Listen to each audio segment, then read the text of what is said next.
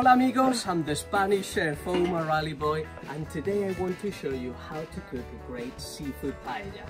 We're going to need some good extra virgin olive oil, squid, some Nora peppers, which I'm going to show you a great substitute later on in case you can't find these peppers, saffron, chopped garlic, tomatoes, smoked paprika, good salt, clams, Spanish rice, paella rice, prawns, langoustine, and a great shellfish stock, which I've shown you how to make in another of my videos. Before we start cooking, I'm going to infuse all of the saffron in the shellfish stock. I'm going to bring it back into the kitchen and leave it in low heat until I need it. First, we're going to pour a generous amount of good extra virgin olive oil. And we're going to fry the Nora peppers. All I've done to them, take a look, it's de-seed them, because they are so dry and crispy. All you need to do is to break them down and the seeds fall apart. I'm just going to put it in the oil and sort of very gently fry them for about a couple of minutes, and then I'm going to blend them with these 2 tomatoes in my kitchen. If you don't have Nora, you can use these dried pepper flakes that you can find in any ethnic shop.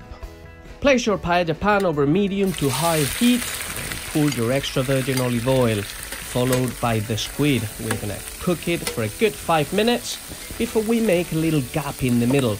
And we're gonna gently fry our langoustines for 1 minute on each side, and we're gonna set them aside for a little later. We don't want them to overcook. Continue frying your squid for another 5 minutes, season with salt, and make another gap in the middle again. Add your finely chopped garlic and fry it for 30 seconds, and follow straight with your sweet smoked paprika. If you haven't used the Nora peppers and you're using dried pepper flakes, that will be the time to add them as well, otherwise just avoid altogether.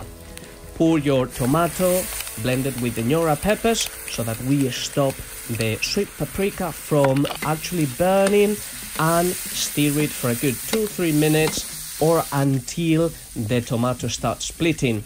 Add your Spanish paella rice and again keep stirring constantly all throughout the pan for another 2 minutes to make sure our rice sears really well.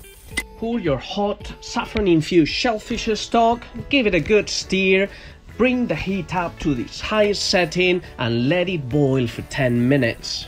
Cooking paellas over the barbecue is a whole different beast, so if you're brave enough to do it like I'm doing in this video, I'll recommend you to use charcoal at the beginning so that you have a very controlled medium heat, and then when you add your stock that you need a lot of intensity, add small branches.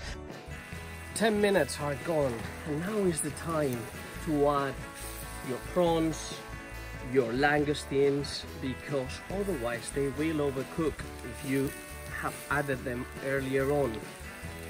So depending on which shellfish you are using, you add it either later or earlier, but for prawns it'll take about 4-5 minutes, langoustines even less, 3-4-5 minutes as well, depending on the size. And now I'm just going to add some more clams and finish it off with a good looking langoustines on the shell and on the head, with the head.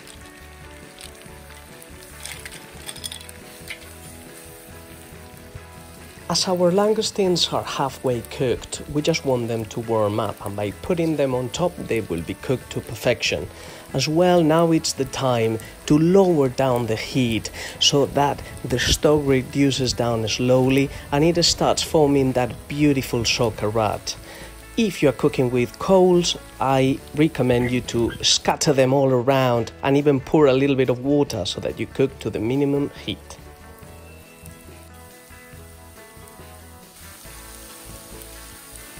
This paella is ready and I can't wait to dig in. I know it's gonna be an explosion of shellfish flavor. I hope you enjoy the recipe. I hope you give it a go. If you do, please share it with me. Give me some comments on the comment box below or share it in social media. All the best and see you again soon. Buen provecho. If you enjoyed the video, please like it, share it and subscribe. I think we've enjoyed that.